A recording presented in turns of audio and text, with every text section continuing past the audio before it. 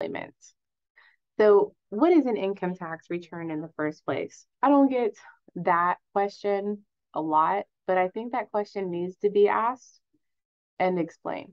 An income tax return is a return on the money that you have paid throughout the year. It is a refund on the money that you have paid throughout the year. So if you have not paid any federal income tax withheld, guess what?